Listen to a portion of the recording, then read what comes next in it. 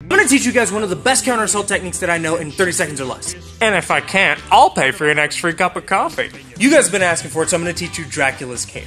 I'm gonna put my... Too much. Gotta take it off. I'm gonna take this right palm or left, doesn't matter. I'm gonna put it on my collarbone, making a triangle. I'm gonna take this other hand and cover my floating ribs, and then I'm going to tuck my chin down and into this little crevice. The cool thing about Dracula's cape is it doesn't really matter where you aim. Whatever you hit is gonna get hurt really badly. So I can just fall into it. The other cool thing about Dracula's cape is it gives me a lot of options afterward. Just like every other technique, this is not a guaranteed fight ender. It just lets you turn the fight in your favor. And I can hit it from just about anywhere. Let us know what you guys think in the comments below.